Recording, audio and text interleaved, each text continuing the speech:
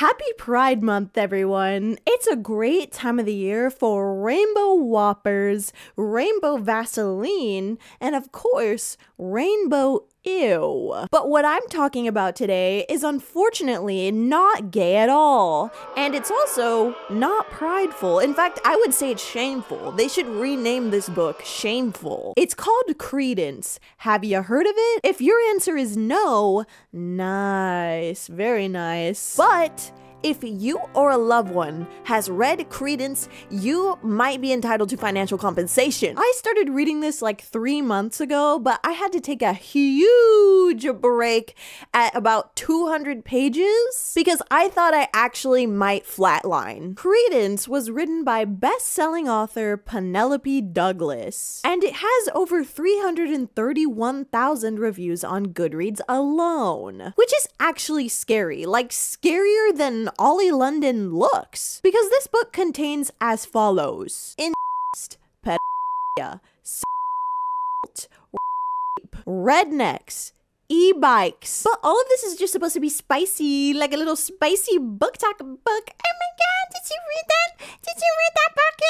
Credence is about a 17-year-old girl named Tyrion DeHaas, and I may or may not be saying that name wrong, but in due time you'll see why I cannot be bothered to correct myself. The book begins with Tyrion dealing with the aftermath of her ultra-famous movie star parents committing dual together. Yes, crazy ass sentence, I know. But the lore is that Tyrion's mom and dad were so in love with each other that they regretted ever having her. And this caused them to emotionally neglect her in various ways, such as not inviting her to famous people haberdasheries and kind of just ignoring her at home. And so on this day of their death, Tyrion doesn't really have a reaction to this, just because she had already emotionally distanced herself from this relationship. Now, I personally visualized Tyrion's parents as Machine Gun Kelly and Megan Fox, simply because one of the biggest problems was that they matched each other's freak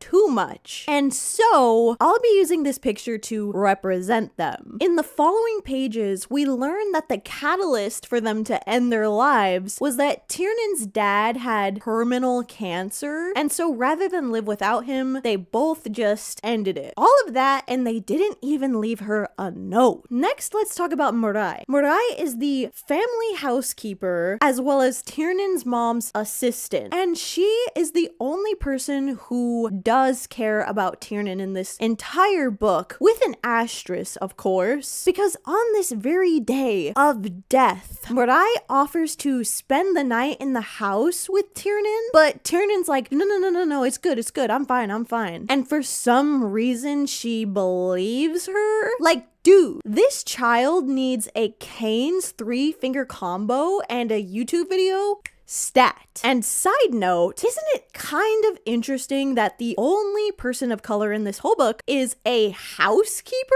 Penelope, you son of a bitch. With that being said, the plot so far was actually pretty interesting to me, and I felt that Tyrion had the potential to be a fascinating character. I mean, there's just so much you can do with this storyline, which really makes it such a shame that in the following chapters, we get spoon-fed some diabolical dookie that completely overrides any shadow of a... Later that night, Tyrion gets a phone call from an unknown distant relative named Uncle Jake. Full government name, Jake Vanderberg. And basically, he is the stepbrother of her newly deceased father, Hans. And he's like, hello, your parents listed me as your legal guardiana if the circumstances were to ever arise.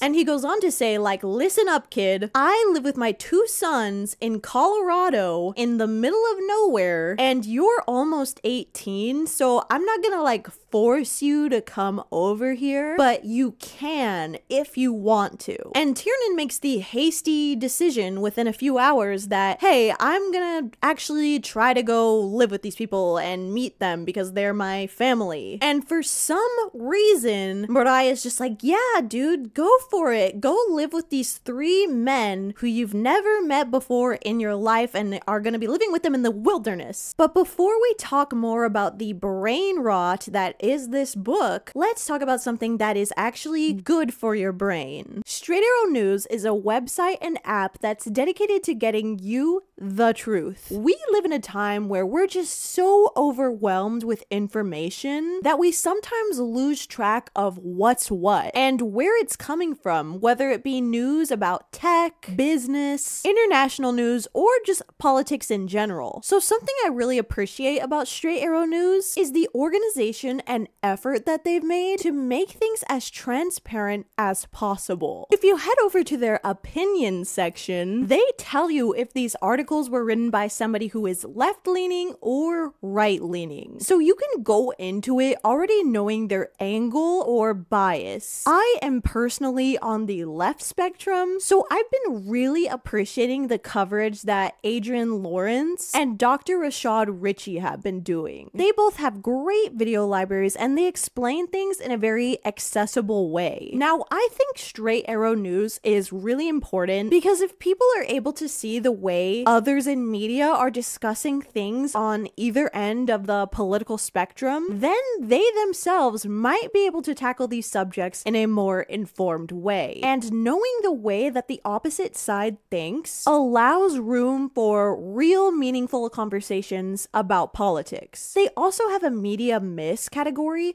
that covers news that nobody else is really reporting on, which is great because then you can discover reporting that you're not seeing from biased mainstream media outlets. Hence the miss. Go to sand.com/Nikki and check it out for yourself. You can visit my link or download the app, and if you do, you're not only supporting me, but also a free news platform that's raising the bar for journalism and getting you the truth. Thank you so much for sponsoring me, Straight Arrow News, and now back to the video. Welcome back. Okay, so Tiernan flies to Colorado, right? And this is where she meets Uncle Jake for the first time. And so right away, from Tiernan's point of view, he's established as being a very attractive man. He's described as 6'2", athletic with short cropped dark blonde hair and blue eyes. So basically Sawyer from Lost, but probably more racist. Peace and love to the actor who plays Sawyer. He does not deserve to be roped into this, but he will be the visual representation of Jake nonetheless. And just right off the bat, this guy is cringe as fuck. Like, one of the first things he says to Tiernan is accuse her of liking caramel macchiatos because she's from California. And it's just like, sir, her parents just died? You get to drink 10 beers in a day and use 5-in-1 fucking shampoo and nobody tells you anything about it. But Tiernan's like, I don't drink caramel macchiatos. You know, Senorita Awesome coded. Those white girl pumpkin spice lattes annoy me. I'm in love. When she initially arrives to Jake's house, there's like a sense of freedom that floods her. Like, okay, I can just be out in nature. I don't have to think about my parents. I don't have to deal with the press because, once again, they were like really famous. And it's in sections of the book like this where I feel like Penelope Douglas actually shows that she kind of is a competent writer. Like, just for an example, here's a quick passage about Tiernan enjoying nature. In the distance, in perfect view between the trees, beyond the balcony, stands a mountain, its granite peak gray and foreboding, skirted with green pines and topped with white clouds that make the scene so beautiful I stop breathing. Holy shit, it's just there. A cathedral, sitting in front of a blue sky, and before I can stop myself, I raise my hand, reaching for it like I want to take it in my fist. But all I can feel is the morning air breeze through my fingers. This honestly makes me feel like Penelope Douglas might just be like a right-wing grifter, but like of the book world, if that makes sense. Because there's so much money that you can make off of these like weird, creepy fetish booktok books. And she might have just seen a bag and was like, okay, I'm gonna get it. But either way, low-key, I kind of think somebody should check her hard drive. And we'll get into that in a second. But back to Tiernan's first night at Uncle Jake's house. So she notices a early 20s looking woman leaving Jake's bedroom. And this will be an unfortunate recurring theme because all three of the Vanderburg boys are like ladies' men. She also meets one of Jake's sons, cousin Noah. And now Noah is actually supposed to be the softie out of the two brothers. But I'm just gonna tell you already, in reality, he is bare minimum creepy. But anyways, he's 20 years old, he has blue eyes and blonde hair, and if he was real, he would probably have a picture of himself holding up a giant fish on Bumble. Now, Noah's whole lore is that he wants to leave this small town and go explore the world like really badly, but his dad is adamant that he stays here and helps out with their farm. He's also really good at motocross, but his dad is constantly like berating him to stop and like telling him that's not a real career. Like Jake really gives some Troy Bolton's dad, like High School Musical dad vibes. Tiernan also notices that Noah is very attractive and he basically looks like a mini version of Jake. And at this point, Tiernan still hasn't met her other cousin, Caleb, but Noah and Jake both warn her that he's very standoffish and he actually doesn't talk at all to anyone. So don't take it personally if he's not very like receptive to anything you say. The following day, Jake starts teaching Tiernan how to ride on a horseback, and she immediately feels like there's sort of like a weird tension between them. Even as they're just riding the same horse, he's holding on to the reins and like his arms are kind of touching her thighs. And is now a good time to mention that Jake is over the age of 40? What the sigma? Sorry. Also something to note, right away there is a very pungent stink of misogyny in the Vanderburg house. Like, woo! That is stinky. It stinks in here. Jake assigns her to kitchen duty and says, burn the bacon, Tiernan. Me and the boys like it that way. His excuse for this is that they need to all get work done at the barn and they don't have time for this, which begs the question, how the fuck did they eat before Tiernan moved here? In the following days, Tiernan notices that Jake has a tattoo that says, My Mexico. And what is the lore behind that tattoo, you might be asking? It's something very stupid, we'll get to it in a second. But things start escalating between her and Jake pretty quickly. I mean, literally on day 3, Tiernan gets a splinter in her finger and Jake uses his mouth to suck it out. Okay, have you ever heard of tweezers? Tweezers, my love. But anyways, Noah brings his motocross friends up to the house, and right away, him and Jake have this whole sentiment of like, do not talk to the local boys. They are nothing but trouble. As well as telling her that she needs to dress appropriately, which is all really funny because the call is so coming from inside the house. Noah also starts flirting with Tiernan pretty obnoxiously. Like, he says things like, you have a pretty smile, cuz. If you stay, I'll make you smile some more. Another example is, come over here. I don't bite. My little cousin, at least. We switch to Jake's point of view in the next chapter, and of course, he's already really creepy, saying weird shit like, if I were a worse man, you bet your bottom dollar I would do something. He also gets a call from Mirai and is insanely rude for no reason. I'd like her to come home. I can't make her, and she'll probably be angry I'm talking to you, but I want to be there for her. I'm worried everything building up inside of her will eventually spill over. Spill over? Who is this woman? What arrogance to think I can't handle this. I mean, I can't, but she doesn't know that. What the hell? You think you can raise this underage minor that I've known for 3 days and am attracted to better than me? Cool story, babe. Now go make me a sandwich. He also acknowledges that Tiernan is a kid in his own inner thoughts. He says things like, maybe this is exactly what this kid needs. And it's kind of crazy that he just self-reports himself like that. Anyways, Noah takes Tiernan up to the local drugstore, and this is where we meet an op named Cece Diggins. And Cece is basically a jealous girl that feels threatened by Tiernan because A, she's pretty, and B, she's living in the same house as Caleb, who you'll learn she is in love with. And she's especially pissed about this because the Vanderberg's house is in such a high area that it actually gets snowed in for the entirety of the winter, which is around like 3 months, I think. And so the fact that she's the only woman in that house has her like enraged. I mean, I don't know why she feels this way,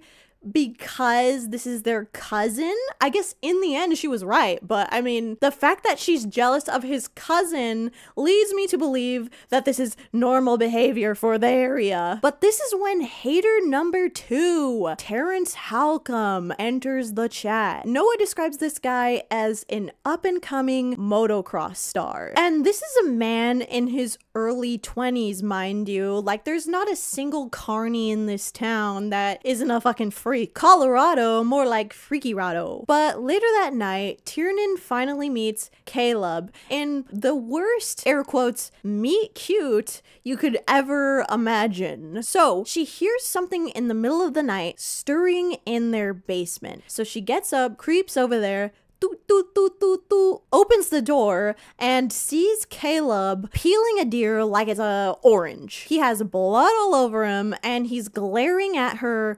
menacingly. That is, right before he launches at her, attacks her, and attempts to her. And the only thing that stops him from doing that is Noah coming down and finding this scene. And he immediately goes, dude, she's not a townie. You can't do that. The connotation being that it's okay to do that to the local girls, just not our cousin. And so the tea of it all is that Caleb is 21 years old and he hasn't talked to anybody since he was 4 years old due to mysterious circumstances that no one wants to talk to Tiernan about. Cringe, to be honest. I hate stories where dudes have one really bad thing happen to them and so they get a free pass to be a piece of shit for the rest of their lives. That's just literature reflecting reality though, I guess. She goes to bed after this horrible altercation and wakes up to discover that she's covered in the deer's blood from last night. Very cool and very hot. Yeehaw. I love this book. Wow. Tiernan makes breakfast for all 4 of them, but doesn't say anything about the assault. And to just twist the knife on that whole situation, Caleb ignores her completely and takes the stack of pancakes that she left on the table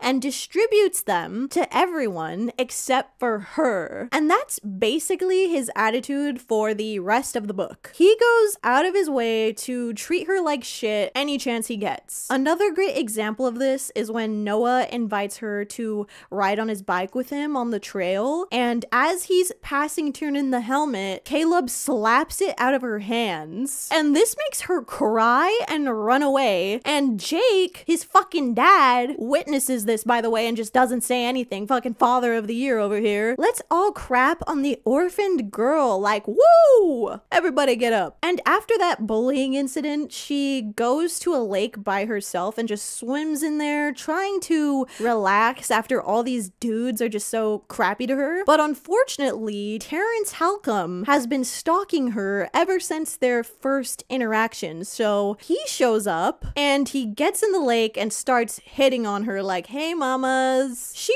rejects him, but he grabs her and tries to kiss her. Like I said, every single carny in this town is uncivilized. hospitalized. Right as this is about to happen though, Caleb and Noah show up on their bikes to her rescue, and Caleb just straight up pulls a Glock out of his pants. What's happening? Why do you have that? But this allows for Tiernan and Noah to bicycle away, but not before Terrence ominously says, "See you again."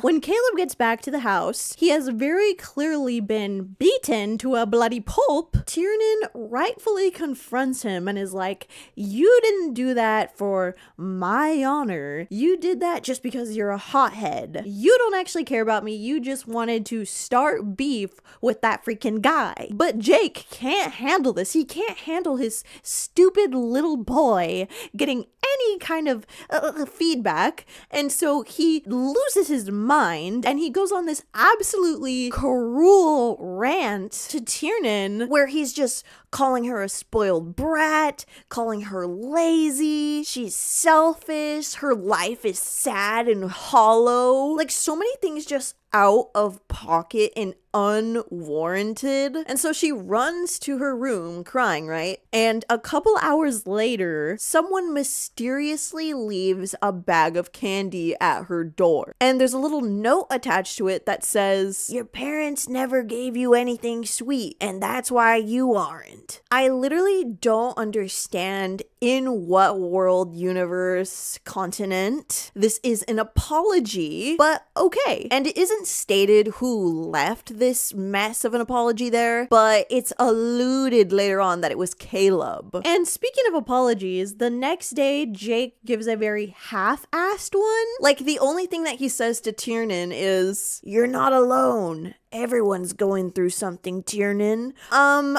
sorry, did your parents just commit together and not leave you a note? Because if they didn't, then get in your car and floor it off of the Grand Canyon. I don't want to hear blah, blah, blah, blah, blah, blah. I don't want to hear any of this. You are not the same. But aside from his air quotes apology, he ends up dumping some lore on us that is essential to understanding why he is a piece of shit. So here's what we learn. First, that Noah and Caleb's mom is in prison. Number two, that Jake grew up under the rich conditions, very similar to Tiernan, of course, because he's her uncle. It kind of makes sense that they both grew up rich. Hello, it's the same family. But he grew to resent that lifestyle after something very traumatic happened to them. So here's where it gets juicy and convoluted. When Jake was 18 years old, he met the love of his life, and her name was Flora. And she was a Mexican immigrant, and her family did not have very much money. This was to the dismay of his family because they're all rich and uppity. And his stepbrother, aka Tiernan's dad, had started this relationship with Tiernan's mom, who was this rising starlet. Like, she was getting famous, she was getting rich. And so the whole family, including them, formulated this plan that, by the way, I'm so sorry that I keep calling Tiernan's mom and dad just Tiernan's mom and Tiernan's dad. I tried to look back a bunch of times. I can't remember what their names were. But anyways, Tiernan's mom and dad have this plan to get Flora drunk as hell and then put her in Tiernan's dad's bed so that when she wakes up, she thinks that they slept together and that she's cheated on Jake. So they do this little plan, and Flora is so humiliated and ashamed that she flees town, and Jake's family then pays her $50,000 to never show up ever again. Now, from Tiernan's point of view, when she hears this, she's confused why her mom would participate in this whole thing because she also grew up poor. And like, I was hoping at some point or at the end of the book, there would be some kind of revelation about this. Like, oh, like her mom wasn't actually involved in this, or just something would happen with that, but it never does. This never gets brought up again. Real missed opportunity. But anyways, so Jake goes on to say that he went looking for Flora and he found her in some apartment in San Francisco. By the way, San Francisco's a very expensive place to live. Like, Flora was kind of low-key balling for a second there. But anyways, he shows up, okay? She answers the door. She can't even look at him in the eye. She's so ashamed that she's cheated on him. And so Jake leaves, I guess. And then the next day he finds out through a phone call from her sister that Flora has killed herself. And the bottom line is that his tattoo that says "My Mexico" is in dedication to her. And as a Mexican myself, I would find this tattoo to be very odd. Like, I would find it very, very odd if somebody got this for me. In the following chapter, we get some more insight into Tiernan's like state of mind throughout her troubled childhood, and she details an incident where she actually tried to kill herself by walking into the ocean with a book bag filled with books and trying to get herself to sink. And that's messed up, obviously, but Noah's reaction in his mind is to instantly sexualize her. He's like, what if I had sex with my cousin just once? Just, would it really be that bad? Moving on though, we're gonna skip ahead multiple chapters because this book is over 500 pages long, which is way too many pages for what it is. But Tiernan goes swimming in this cove with all three of the Vanderberg boys, and she swims up to a little cave, and she hears like a woman screaming in there and saying like, no! And approaching a little closer, she realizes that this person is Cece Diggins. She swims out, and Tiernan's like, whoa, what did Caleb do to Cece Diggins? Tiernan doesn't tell anybody about this incident, but it's very obvious that something happened there, and like, are we surprised by that? I actually think it's really, really interesting that Cece Diggins is considered a villain in this book, but Jake, Noah, or Caleb aren't. Tiernan and Jake's relationship escalates once again, unfortunately, to another new inappropriate level. One night when the boys are upstairs having sex with townies, as they call them, Tiernan's down in the kitchen. She's minding her own business. She's making some girl dinner, eggs in a pan at 9 p.m. in your underwear type beat. And she's completely unaware that Jake, nasty old little Jake, is in the shadows watching her like, ooh, ooh. Once she notices him, she's like, hey, because, you know, it's not her job not to flirt with him, okay? She's the minor. And Jake starts asking her some severely creepy dementia, amnesia, bed rot, crockpot, pee-pee poop. What am I saying? And Jake starts asking her some severely creepy stuff like, have you ever been kissed before? And have you ever had a man in your bed before? And this tension between them is building, and they start making out. Jake starts running from first base to second base to third base. He's trying to like take it there with his freaking niece, like, ew. But right as they're about to take it even further, he goes, wait, no, I couldn't possibly. And his reasoning for this is that if they were to have sex right now, it would be because Tiernan's acting out since her parents died and she just wants anyone to love her. I'm lonely and an emotionally stunted child. And you're the first woman I've been around long enough to get connected to in the past 20 years. He stands up straight, running a hand through his hair. And you're just a neglected orphan, desperate for attention. That's all this is. Way to try to take the blame off of you and treat this as if you guys are both on equal footing and both adults. But this shitty explanation clearly worked on her because 10 pages later, she says, we're both lonely and we acted out. I need family more than I need sex. And going through with what we were doing last night would have complicated everything. He was right to stop it. The whole we're both this and we're both that, like, go ahead and subtract yourself from that, honey, because this guy is way too old to be making excuses for this. But something else you really need to know is that Noah and Caleb are both insanely rude, like, individually, but together they create a cataclysmic freaky quake. Like, not even something as benign as ordering cheeseburgers with them can just be normal and non-toxic. Like, they're about as non-toxic as asbestos. Because when they pull up to this drive-thru, let's just say it's fucking Whataburger because I hate Whataburger, they do a spiritual attack on this Whataburger employee, all just because she tries to talk to Caleb. She says, "Just so you know, your offer still stands." She's looking at Caleb and she hands Noah the bags of food. "You sure you don't want to tuck me away up to the peak with the rest of the necessities you need for winter? I could keep you warm."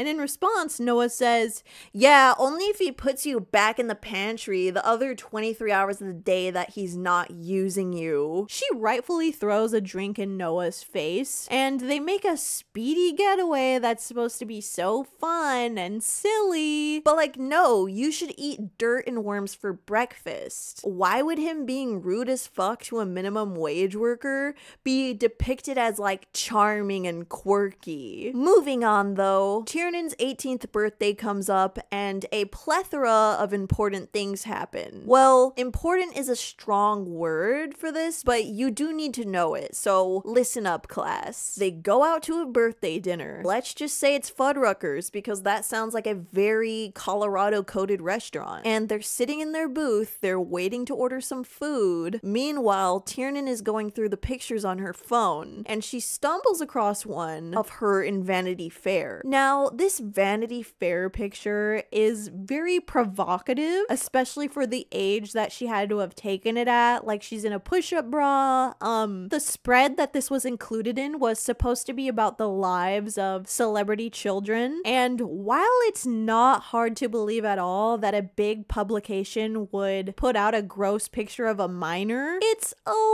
little bit shocking reading this from Penelope Douglas, because I thought she would at least draw the line at sexualizing a 17-year-old. But she's like, nah, 16 would be very cool and interesting as well. But anyways, Noah sees this picture and he rips her phone out of her hands and he's like, "Do you want to look sexy like this on our website?" To provide some context for that, the Vanderburg business is fixing up motocross bikes. I haven't mentioned it because 99% of the time it's irrelevant, but just keep that in mind because it does come up one more time. When Noah suggests this, of course Tiernan's like, "Shut up, come on." But he keeps pressuring her and he says things like, "Come on, what do all the other shops have that we don't? Something to look at." And Tiernan in her mind is like, should I? Other than that, Caleb actually does something nice for once. Not that it matters, but he gives her a handmade brown belt with intricate carvings on it. And Tiernan actually ends up hyperfixating on this and being like, "Wow, this is so thoughtful. I can't believe he spent so many hours on this just for me." Tiernan, stop.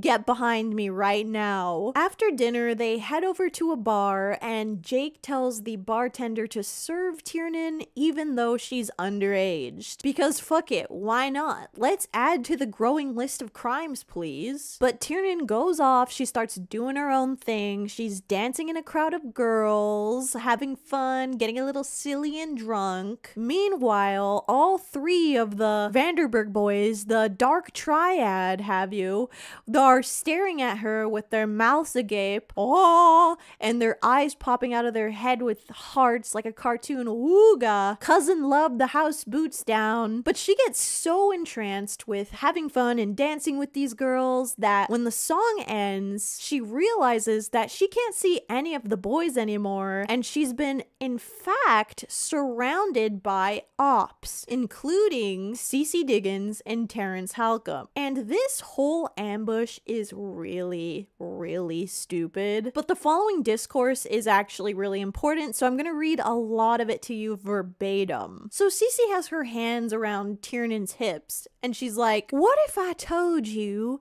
that Caleb did hit me in the cave that day? Would you still want to spend the winter locked away on the peak with him?" I pause, stunned. "What? And what if I told you," Cece continues, tracing the spaghetti strap of my dress, "that he can't wait to make you bleed too, and he's just biding his time until you have no means of escaping him?" And this is Tiernan's inner monologue. She goes, Caleb isn't like that. Yes, he is. But Terrence chimes in and he goes, they warned you about me, didn't they? You should have been warned about them. They only wanted you because you're rich and beautiful. Think about what your money will do for the Vanderburg extreme and what your body will do in their beds. And now you're 18, Terrence adds, perfectly legal in all 50 states, just in time for the snow. They don't really like you, Cece tells me. You're useful, just like the rest of us who service them. She rubs circles on my belly as her head remains on my shoulder. And when they fuck you pregnant, they'll control you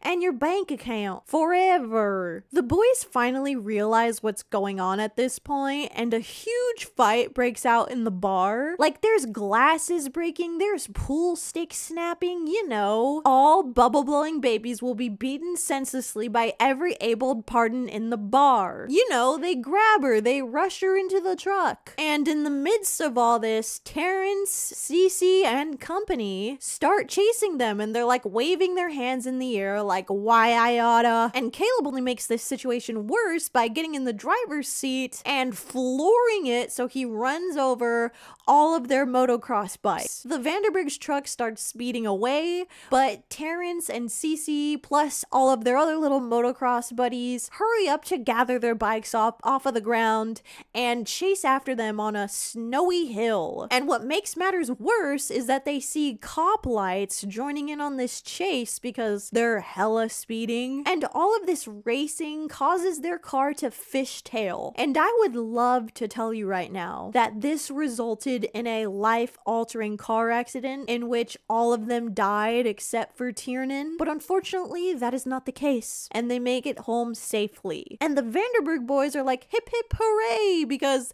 they live in this rural house where no one, not even the cops, can really get to them right now, so they're pretty much done with it. Got away with it all scotch-free. This same night though, Jake goes to bed early and some hog wild shit happens. Like, how do I even delicately put this on godsyoutube.com? I'm just gonna say it. Basically, Caleb and Noah start watching porn together in the living room of all places, by the way, and jerking it. They're not beating the incest allegations anytime soon. And to make matters worse for me, the reader, Tiernan also starts jerking it. And by the way, the porn that they're watching is sexy cop related. Can I get a bleh, ladies? Bleh? I would literally rather project images of my butthole onto the Empire State Building than watch porn about cops. Anyways though, eventually Noah starts fingering her and doing other little things on her. Meanwhile, Caleb is just standing there ominously watching them. And Noah warns her that he's gonna get her you know what, and Caleb is gonna get her butt. Which, under no circumstances are these words that you want to hear unless you're on the operating table with Dr. Miami. But just as they're about to take it further, Jake comes downstairs and is like, hey, what are you doing? And Noah's response to this is, nothing she doesn't want. Yikes, guys. I am so scared. Am I shitposting on Maine right now by posting about this book? And in case you're wondering, from Tiernan's point of view, she's thinking, given our familial ties, this is wrong. I can see how people might think this is wrong. Oh, really? You could see how people might? They might think it's wrong. Oh, I'm glad we can all see that. But Jake is yelling at her about this. He's like, what would have happened if I didn't come down?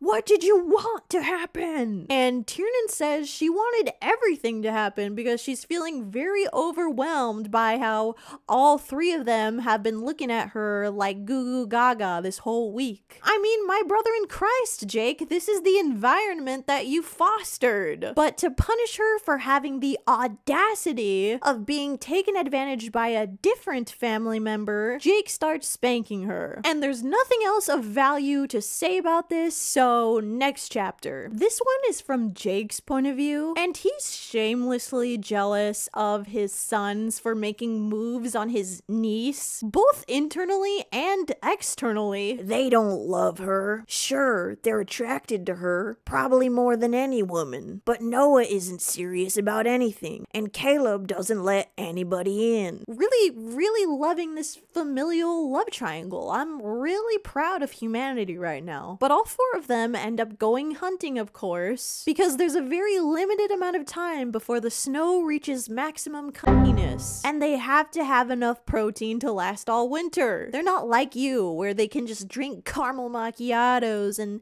avocado toast and Senorita Awesome. Name? Senorita Awesome. The boys are both very much used to this, but for some reason, Jake specifically pressures Tiernan into killing a deer herself, despite her crying and expressing that she definitely does not want to kill anything.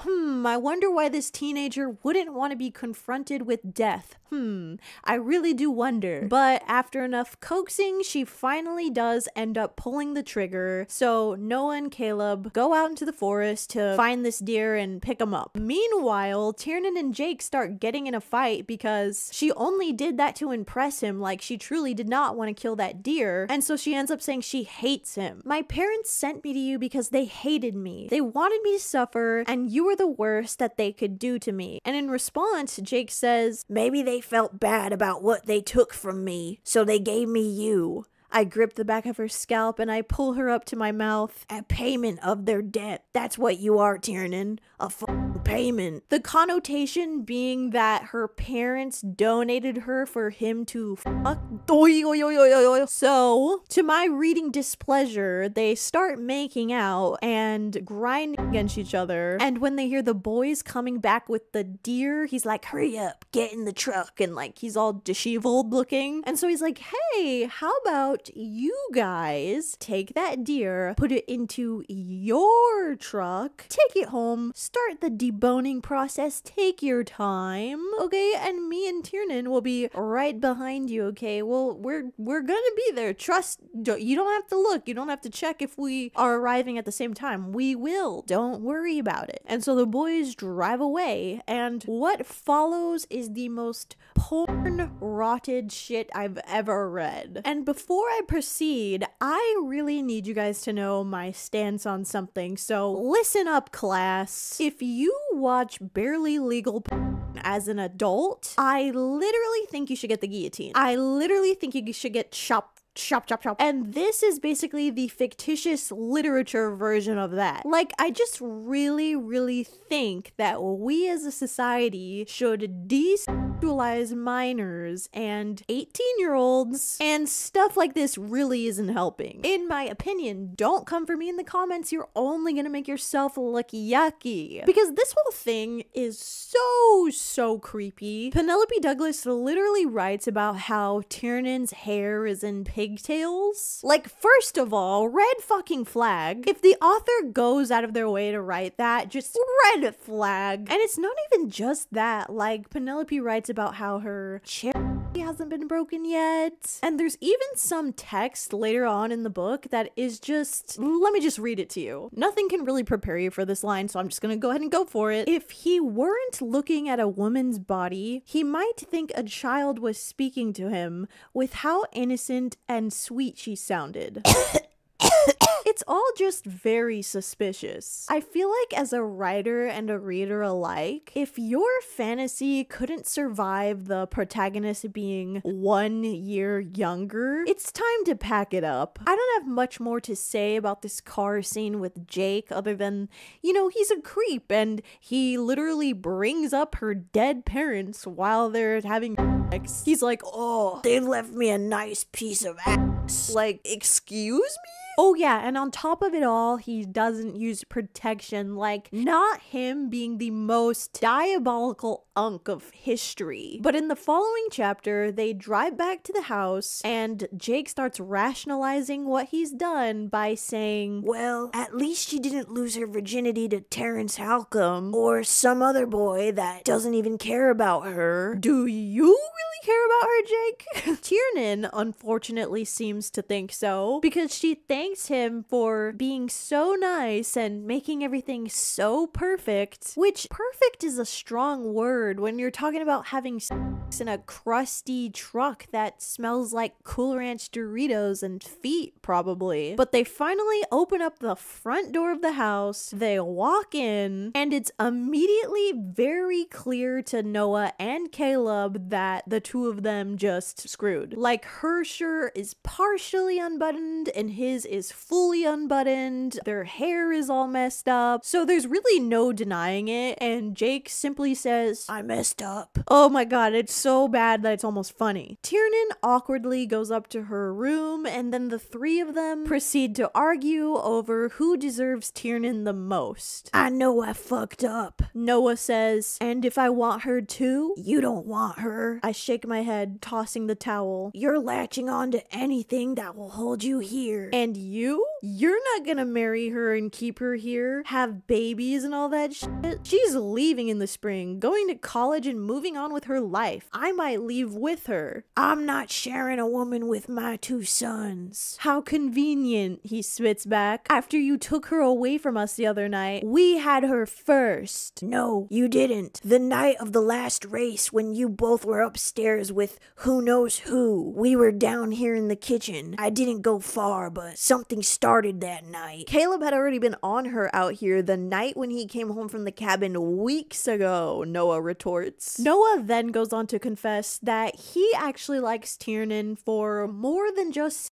reasons, albeit very arbitrary ones. "Well, I like her. There are times when I just want to be close to her." They eventually conclude this discussion with the agreement that Tiernan can make any decisions that she wants, and whoever she chooses, they'll just have to roll with that. Jake then goes upstairs to check on her, quote, "I just want to make sure she's alright. If she's crying, I'll fucking myself." No comment, but he goes up there, she's fine, and they end up having sex again. She wakes up the next morning and finds Jake in the bathroom staring at his My Mexico tattoo. Tiernan asks if he's thinking about her, as in Flora, and then there's this fake deep moment where Jake talks about how he's never told anybody about Flora before. "I've never really talked about her," he says in almost a whisper, "to anyone but you." It's definitely interesting that this guy's using his barely legal niece to get over the grief of his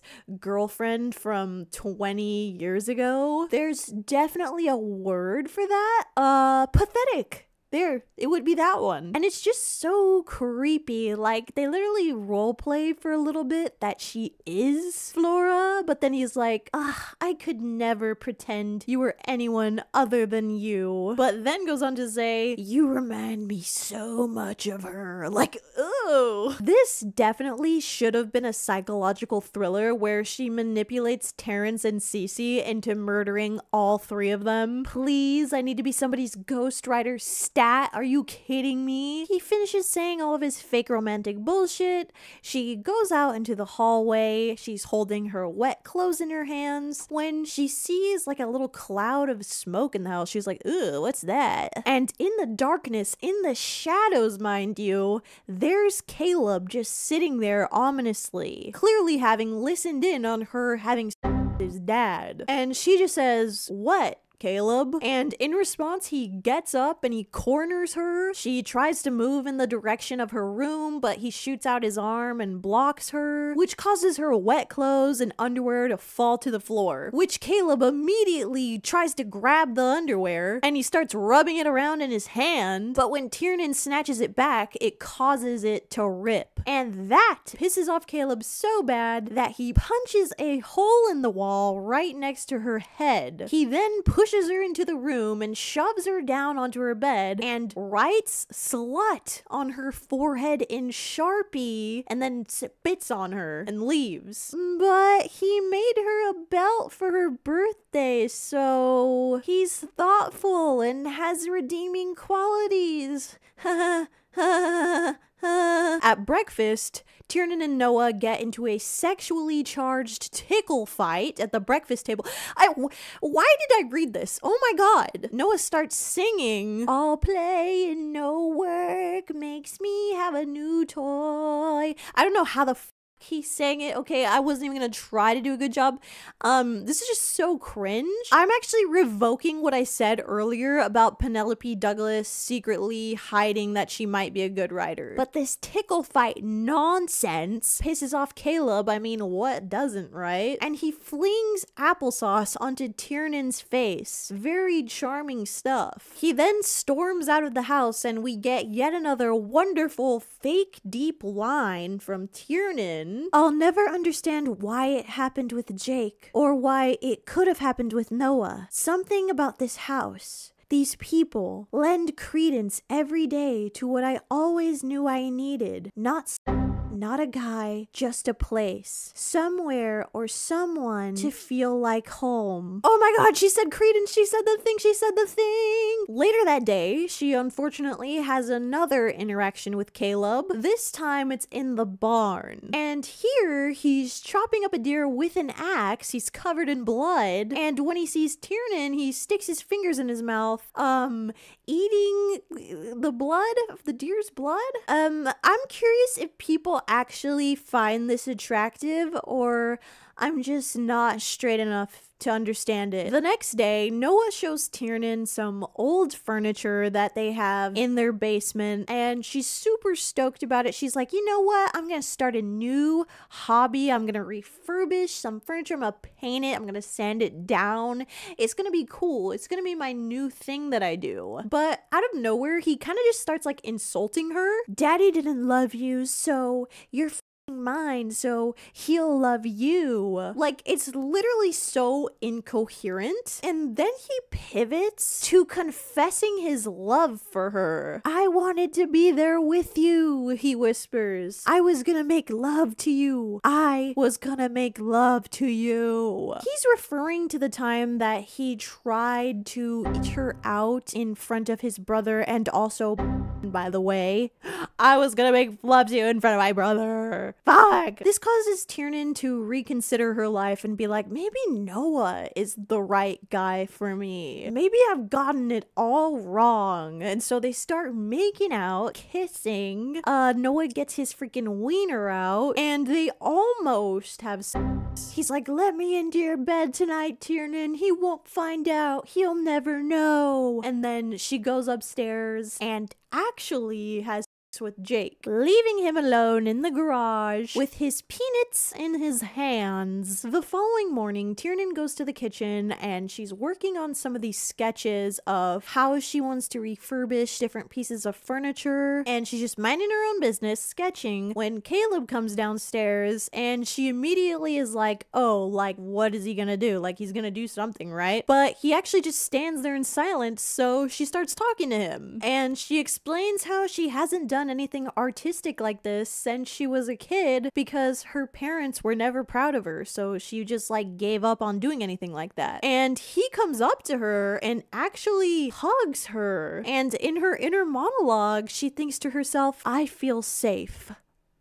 How? The next day, Jake heads out on a 4-day fishing trip up in their log cabin that they have a few miles away. The reason being that he wants to collect as many fish as possible before burping the storm comes, the snowmageddon happens. Which, by the way, for them saying you can't do shit in the snow, they sure have been doing a lot of shit in the snow. So Jake leaves. Meanwhile, Tiernan starts doing her laundry, and she's folding up her clothes when she realizes that a bunch of pairs of her underwear are missing. And she's like, "OMG, who took these? Should I check Caleb's room? Caleb wouldn't have done this." Just another instance of a character forgetting what happened like 5 pages earlier. But she goes to his room and she's looking around. She's taken in her surroundings, right? And she's like, "Wow, he reads. He's so interesting and mysterious, actually." But then she looks under his bed and sees what might be evidence that he maybe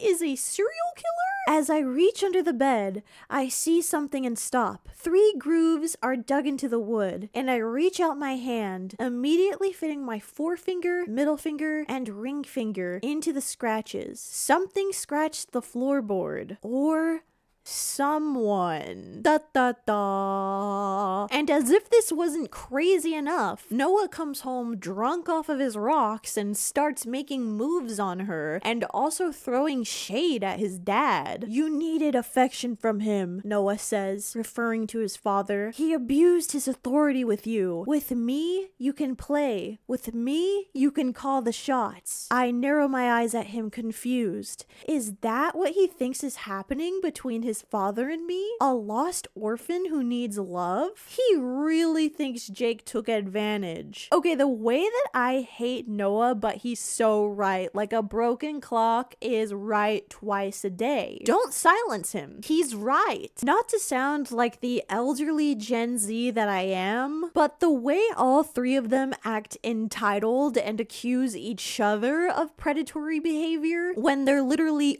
all predatory reminds me of like the 3 Spider-Men pointing at each other. But yeah, let me reiterate, Jake is not in the house at the moment. And later that night, Tiernan is experiencing night terrors. She's screaming in her sleep, she's wailing, and both boys wake up and go to her room to see what's going on. Without hesitation, Caleb gets in her bed and hugs her until she goes silent. Noah observes this and concludes that he's been doing this for a while now because he hasn't heard her scream, and apparently she does this every night. But a sudden smoky stink interrupts this thought process because they look out the window and the barn is on fire. The 2 of them run outside and want to stop the fire at all costs, of course. Tiernan wakes up and follows closely behind. And despite Noah's protest, she runs up to the barn and tries to free the horses from their stables. But as she's untying one of these harnesses, this horse just fucking yeets itself out and pins her arm on a sharp nail that's like coming out of the wood, and it's a pretty bleak injury. Like, her arm is like sliced and there's blood like going and leaking. All of this meanwhile Caleb is trying to slash at their outdoor water tank so it like can put out the fire. It's intense, and the flames finally start receding after he wastes a lot of their water doing that. But Tiernan's arm is in such bad condition that they hurry her into the house and know that they have to take action right now to prevent any sort of like infection from happening, because at the moment apparently there's no way for them to get to a hospital. They end up pouring her multiple shots of tequila to try and numb the pain as Caleb haphazardly sews her wound closed, and this is obviously very painful. She begs Caleb to stop because this is obviously very insane to do without painkillers and by like an amateur, and so she starts pulling away, and in response he slaps her in the face so hard that, quote, a tendon nearly snaps. And she's of course like, what the fuck, why did you do that? But Noah's just there all snide like, well, you're not in pain anymore, are you? I understand trying to distract from pain, but a huge slap across the face, like, really? This feels like a Twitter incel's fantasy. Like, oh, if a woman does this, can I slap her? I would do this if my bro was in pain. So she asks Caleb, why did you specifically choose to slap me in the face? And this actually becomes a perfect segue into asking him what the hell happened between him and Cece Diggins. She's like, why did she come out of the water with a bloody nose? And Noah's just like, ugh, that girl would do anything for attention. Caleb doesn't say anything or make any gestures in his defense, but of course, you know, Noah goes on trying to defend him. He doesn't hit women, Tiernan. Like, as if it was obvious or something. I mean, oh, so he like draws the line at that, but not like assault. He finishes sewing her up, but she's still concerned about there being an infection for obvious reasons. So she mumbles to herself, I wish Jake was here, which honestly makes sense as he is the biggest adult of the group, unfortunately. But this leads Noah to go on a very incel-coded rant about how he doesn't understand why she wants Jake when it was them who saved her right now. You know, it just occurred to me, I'm actually the only man in this house who hasn't hit you, and I'm the one you don't want. What the is wrong with you? For some reason, this is treated like a very valid response and something we need to be sympathetic to. So Tiernan walks over to him and hugs him and tries to cheer him up. Noah is always warm, I say. He's the one I love to talk to. He's the one who smiles at me and always makes me feel like my lungs are full. My arms fit around him perfectly. Like, girl, he does not deserve your attention at all. Also, I guess she's not in love, like air quotes, love with her uncle anymore, and now the love interest has become her cousin. The two brothers draw her a bath in one of those big metal tin things, like, you know those big tin things that they have at like Michael's that are filled with pine cones? Like one of those. They put her in there and they start aggressively washing her with hand soap and a rag. Like, what in the unbalanced pH yeast infection is that? Don't piss me off. I don't play about pH. Noah then starts doing things under the water and Tiernan's like, we can't do this. It might change things. I might lose them. Like, girl, this ship is so fucking sailed. It's so done. The ship is underneath the sea, like the Titanic, like the submarine full with the billionaires in it. Like, it is dead and combusted. And words truly cannot describe how ridiculous the following pages of this book are, because outside of like a moral level, outside of a literary level, we have to ask ourselves, do the words on this page make sense? Have we gone from point A to point B? Because Tiernan says stuff like, Caleb is a bully and a baby, but so am I, and I want him to talk to me, but sometimes I think he already does, and I just don't hear. The tight way his arm is around my waist, how safe I feel with his other hand cradling the crook of my neck, giving me his meat at dinner, taking me away from Cece and Terrence on the dance floor. He's always thinking about me. That's how he talks to me. Don't drag the mute community into this, please. What am I missing? Like, I've told you guys, I don't think I need to remind you what he's done so far in this video. Like, but how did we get to point B? Was there a point A? What did we, the audience, miss? This was not in the previous pages. I promise you that. But anyways, they end up having a threesome, which I don't know how that works between biological brothers. I'm all for strangers' balls touching, but it just does not seem like a great thing to happen between siblings. As horrible as this is, I was honestly a bit relieved that Jake didn't come home and join in on this too. Like, I was actually very shocked when that didn't happen. I guess maybe Penelope Douglas's publicist was like, please, Penelope, please don't do that. And she was like, okay, I guess one threesome is enough. The next day, when there's more clarity, they do end up wondering about silly, trivial questions such as, how did the barn fire start? But then they go back to wondering about, what should we do about this whole cousin situation? Caleb checks on her stitches and starts cleaning them for her, and she's like, I don't know what you were trying to tell me last night, but trust me, I felt it. You guys, I don't want to be too graphic, but like, he did butt stuff with her last night with his brother, and I'm not exactly sure like what deeper meaning you can try to get from that. Like, I truly do not think that there is one. But just as we're pondering the secret messages of Surprise! Jake is back. Oh my god. He's back from his fishing trip early and he's like, what the hell happened here? I left you guys alone for one night. He sees Tiernan is injured and quickly shoos the boys out of the room so he can inspect her for himself. Now, this is when he gets the news that his 2 sons have now also been with her. Something happened last night, I whisper. After the fire, I go on, with the boys. I don't blink, and neither does he as he avoids my gaze. My stomach turns. Both of them? He asks, looking down to pick up some gauze he dropped on the floor. His lips tighten and he wraps my arm. Were they good to you? Did you finish those college applications yet? He asks, cutting me off. He then helps her into the shower and stares at her longingly before eventually closing the curtain. And that is the end of that relationship. No updates from his POV or anything.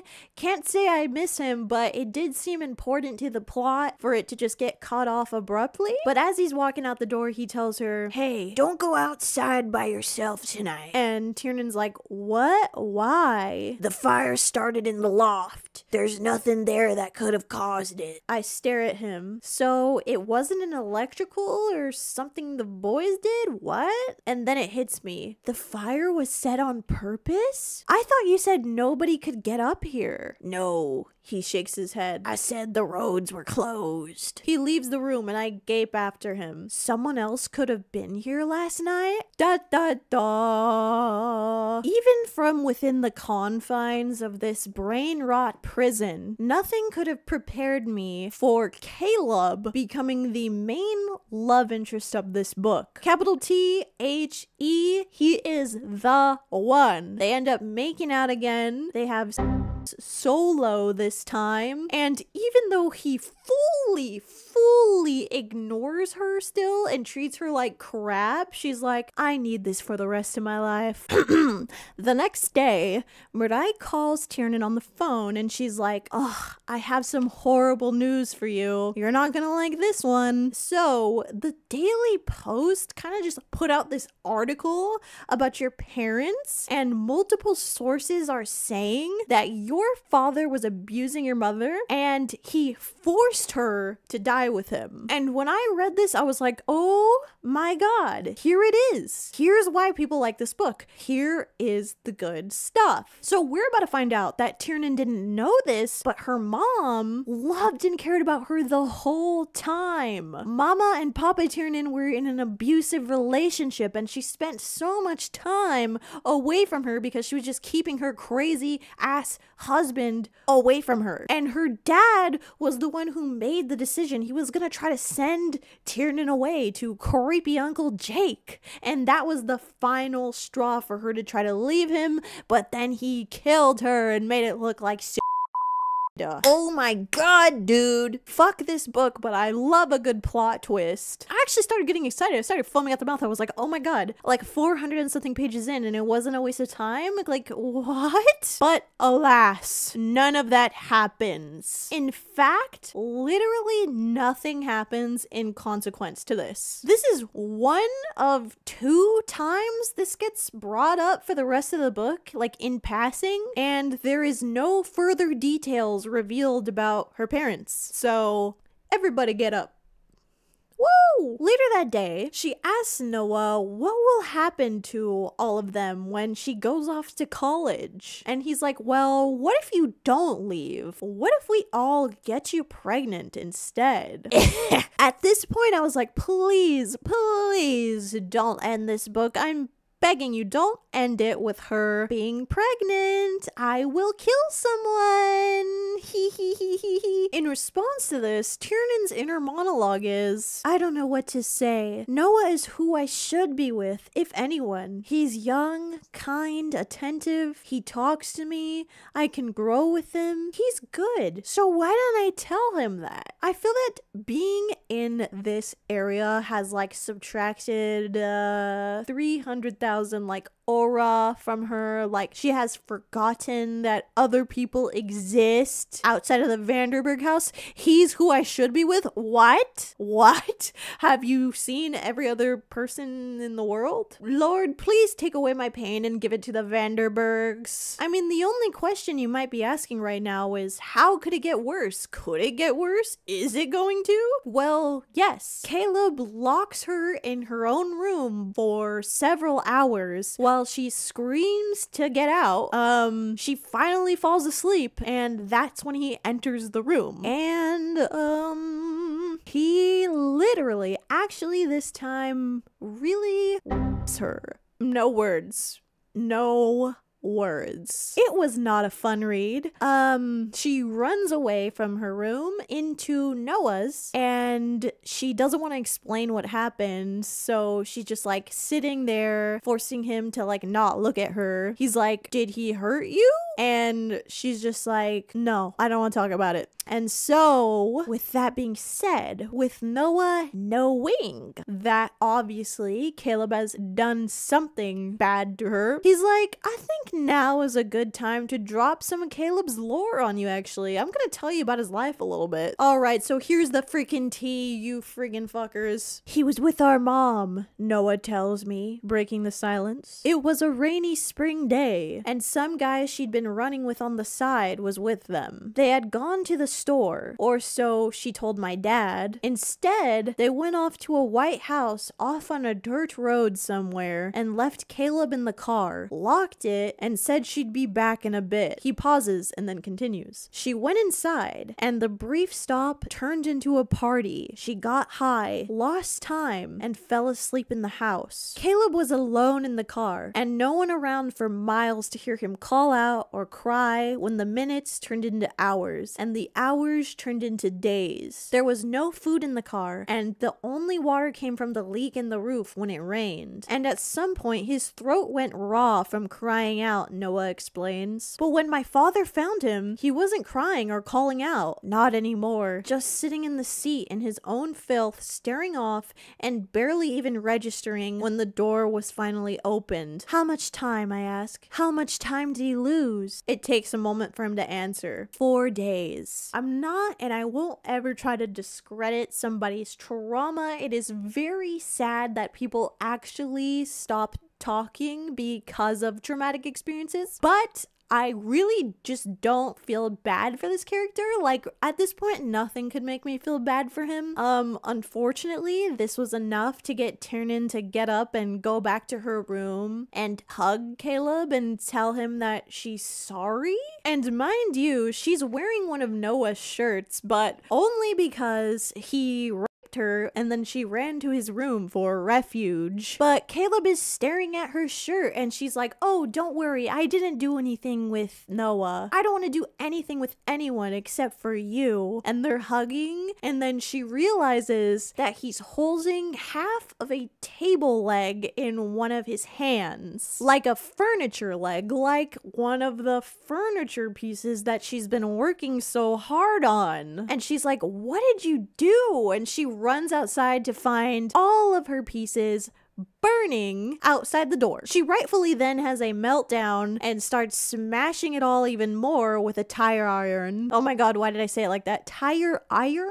Tire iron? Caleb taps his hand twice on his chest and then disappears into the night. A week passes and Caleb has still not come back. Noah tries to tempt her into having sex with him a various amount of times, but he's like, hey, do you love Caleb? Because if you do, feel free to leave me alone. But if you don't, hop in the shower with me right now, mamas. She can't answer the question though, and therefore she is in love with this man, and she's super worried that he's been out in the snow doing God knows what. She misses him dearly, and so she goes and explores his room. Come to find out that the books that she had seen in there a couple weeks ago when she was like, wow, he reads? Whew! He's mysterious. This is sexy. It turns out those aren't like novels written by other people. They're just books that he has written in. So he's a very frequent writer. She goes ahead and pries open the newest looking volume and reads some of the passages. And one of them says, I know you're scared of me, and I know it's my fault. Cece trying to slap me in the cave that day because I didn't want her, and instead falling into my shoulder and bloodying her own damn nose ended up being the least of your worries. I did horrible things to you all on my own. I hate that I ever did anything to get you to love me. You'll never love me. I don't even know why Penelope Douglas felt the need to clarify that part about Cece Diggins in this section. I mean, even if we absolve him of the crime of punching Cece, there's still just too much on this guy's record to feel good about him at all. Furthermore, I think the only other really important one here is, you scare me, I scare you. Don't let me hurt you anymore. Why can't I stop hurting you? Just fuck them, okay? Keep fucking them so I don't want you so damn much. I'm a mess because wanting you feels good, and I don't know what to do when things feel good. Everything is a mess, and I'll make a mess out of all of it, but I'm going to miss you. I miss you. Oh my god. So sad. It's truly crazy how this book tries to justify so much of what Caleb has done, like so much, and it's truly undeniable by the end that that is what is happening. In the following chapter, Noah helps Tiernan go out on horseback to actually look for this guy, and they end up traveling to that log cabin that Jake had gone to go fishing a couple days ago. They find him here. She kisses him and she says, I love you, Caleb. I love you. Let's not be friends. Let's fight and laugh and make babies someday and go insane because I'm in love with you. I don't ever want to let him go. Not in April when the snow stops, not in August when school starts, not ever. Noah is presently waiting for them outside while they talk it out, by the way, and they just end up having completely ignoring him out there in the snow. I mean, fuck him, honestly, but what? This has to be considered cousin on cousin crime because Noah is allegedly in love with her, listening to them have passionately like, I love you, I love you. So they come back to the Vanderburg house, right? And they spend the whole week together, side by side. She doesn't sleep in her own bed. They're just inseparable, right? And one day she realizes that Jake has been acting really weird and having mood swings lately. And so, you know, they have to have the talk, right? Like, this whole situation is so weird. So she approaches him and she goes, are you okay? And he's like, I'm fine. And she's like, I don't think you are. And she's pretty sure that he's either feeling guilty, concerned, or possibly, and most likely, jealous. She tells him that she's happy, and in response he says, just don't get pregnant. You're only 18. And she's like, I know, I won't. And he's like, and you're going to college too, by the way. This same night, Noah makes the announcement that he's going to be leaving off to LA in the spring. And not only this, but that he's gonna be dragging Tiernan out there with him because he's like, guess what? When the novelty of this wears off, you are gonna be so miserable here, and I don't think you're ever gonna be happy with my brother. Like, he's gonna make you miserable. Like, you need to get out. And he's honestly making so much sense, to be honest. And Tiernan is pissed off about this. Like, you shouldn't be saying this about your brother. But deep down, she has her doubts. She's like, maybe I do want to go out and see the world. Maybe I don't want to spend my whole entire life here in this place that I barely know at age of 18. We do a little 2-month time skip, and Tiernan and Caleb run into Cece Diggins, and she is no other than pregnant. She's super pregnant, like over 6 months pregnant, which is like around the time when her and Caleb were doing stuff. And Cece herself is like, let me guess, you're going through the math in your head right now? She smirks, looking between us. We'll be in touch, she whispers to Caleb. Tiernan, of course, is like, did you know she was pregnant? Is it yours? She keeps prodding him, and he's just just completely ignoring her, not giving her any sort of sign at all, like as a reaction. And she's of course like, Cece's gonna be in our lives forever, you know, she's gonna have his first child, not me. She tells him to get the fuck out of the car, and then he has to find his own way home. She heads back, giving up on getting any sort of answer from him, and she's like, let's just get this over with. Where's the photographer? And you're like, what? This is when we find out that she actually is doing like sexy modeling for the Vanderberg motocross page. And not only is she in a bikini doing sexy poses, she's doing sexy poses with Noah on the motorcycle in front of Caleb. And the photographers literally know that they're cousins. They literally say, not too close, they're cousins. Like, what? You can't just freely be an incestual cousin in the public eye. Like, everybody knows this. Whatever happened to the thing where she was wanting to lay low and not be in the press and like do her own thing? You don't think that the press would love to find out that she does sexy photo shoots with her own cousin? This book goes on for another excruciating, painful 50 pages. For what?